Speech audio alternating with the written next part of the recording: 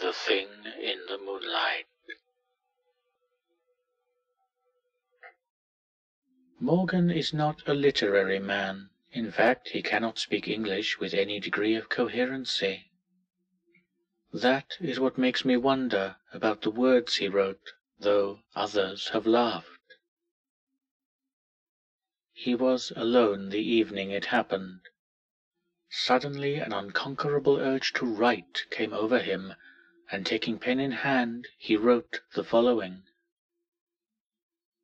My name is Howard Phillips.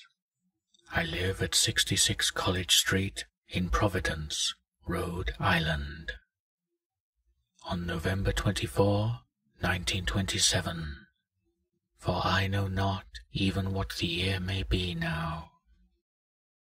I fell asleep and dreamed, since when I have been unable to awaken. My dream began in a dank, reed-choked marsh that lay under a grey autumn sky, with a rugged cliff of lichen-crusted stone rising to the north. Impelled by some obscure quest, I ascended a rift or cleft in this beetling precipice, noting as I did so the black mouths of many fearsome burrows extending from both walls into the depths of the stony plateau. At several points the passage was roofed over by the choking of the upper parts of the narrow fissure, these places being exceeding dark and forbidding the perception of such burrows as may have existed there. In one such dark space I felt conscious of a singular ascension of fright, as if some subtle and bodiless emanation from the abyss were engulfing my spirit. But the blackness was too great for me to perceive the source of my alarm.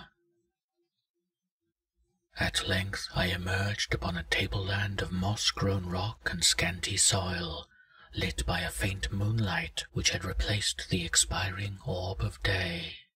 Casting my eyes about, I beheld no living object, but was sensible of a very peculiar stirring far below me, amongst the whispering rushes of the pestilential swamp I had lately quitted.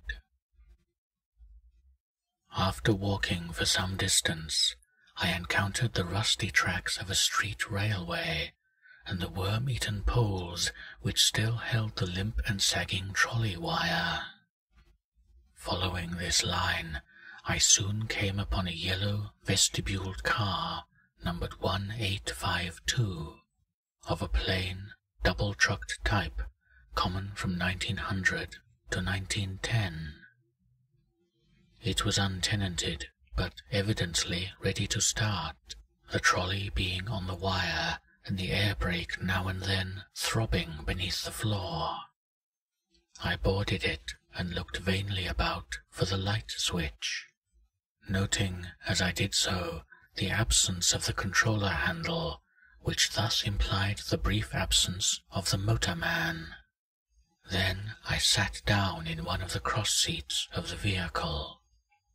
Presently I heard a swishing in the sparse grass toward the left, and saw the dark forms of two men looming up in the moonlight. They had the regulation caps of a railway company, and I could not doubt but that they were conductor and motorman. Then one of them sniffed with singular sharpness, and raised his face to howl to the moon. The other dropped on all fours to run toward the car. I leaped up at once and raced madly out of that car and across endless leagues of plateau till exhaustion forced me to stop. Doing this, not because the conductor had dropped on all fours, but because the face of the motorman was a mere white cone tapering to one blood-red tentacle. I was aware that I only dreamed, but the very awareness was not pleasant. Since that fearful night, I have prayed only for awakening. It has not come. Instead, I have found myself an inhabitant of this terrible dream world. That first night gave way to dawn, and I wandered aimlessly over the lonely swamplands. When night came, I still wandered, hoping for awakening. But suddenly I parted the weeds and saw before me the ancient railway car, and to one side a cone-faced thing lifted its head and in the streaming moonlight howled strangely. It has been the same each day. Night takes me always to that place of horror. I have tried not moving with the coming of nightfall, but I must walk in my slumber, for always I awaken with the thing of dread howling before me in the pale moonlight, and I turn and flee madly.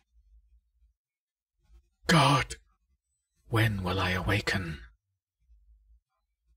That is what Morgan wrote.